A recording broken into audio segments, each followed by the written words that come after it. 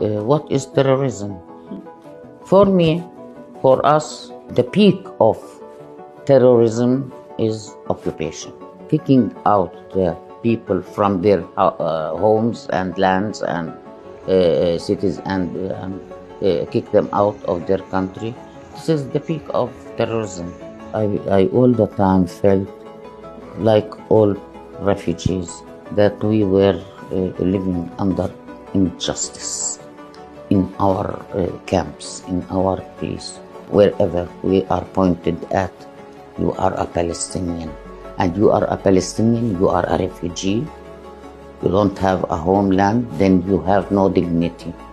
Growing up more and more, knowing more and more, being conscious of what happened to us, it's also our duty to resist any people under oppression, whatever the kind of oppression, whether it's a regime, whether it's apartheid, whether it's occupation.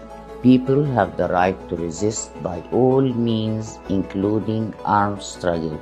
This is in the United Nations Charter.